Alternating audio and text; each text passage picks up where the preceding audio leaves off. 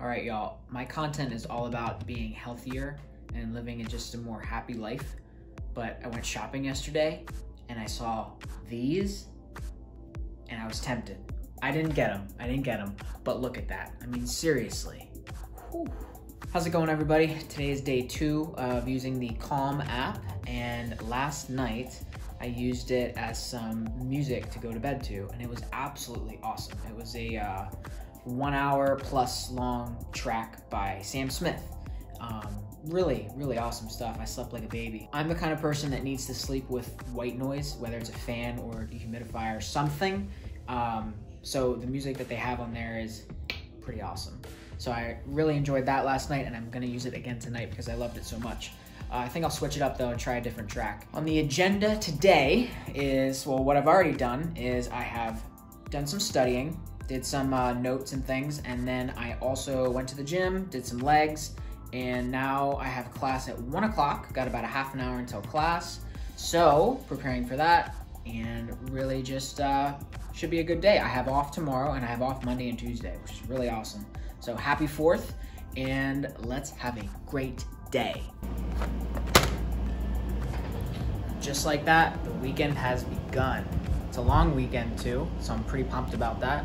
I'm going to make some dinner, and then I'm gonna jump on the Calm app, and we'll see how it goes. Yes. Day went well overall. Did some EKG lectures, and then got to hang out with the second year class to do some cases, which was really nice. There's some stuff on there that was definitely challenging. But I loved it. It was good to see everyone, and I can't wait to get back on campus to see my class and the second year class. So, I will show you what's for dinner tonight too. Stay tuned.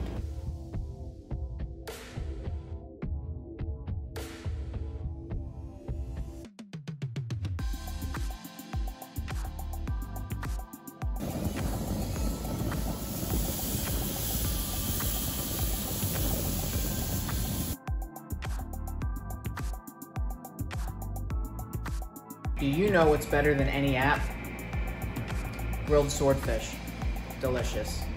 5 minutes each side, done. Right, I'm done with dinner, which was absolutely delicious.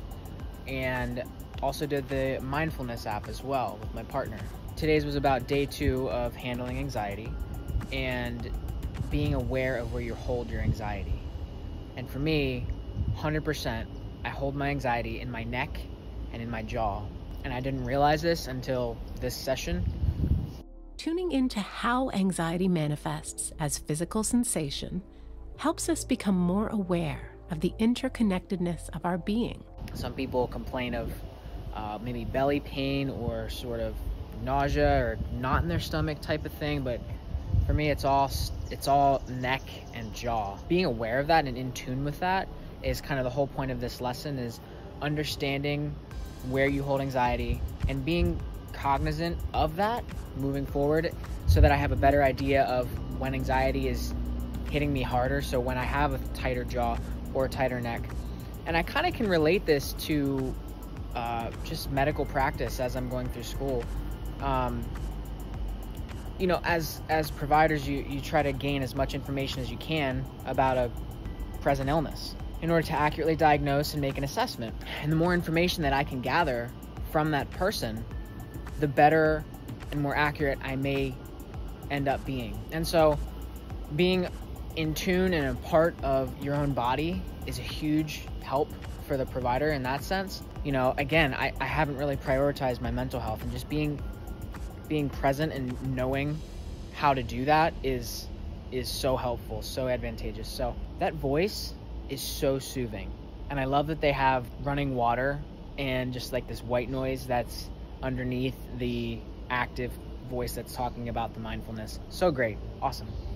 All right, day 2 in the books. Day 3 tomorrow. Tomorrow's Friday.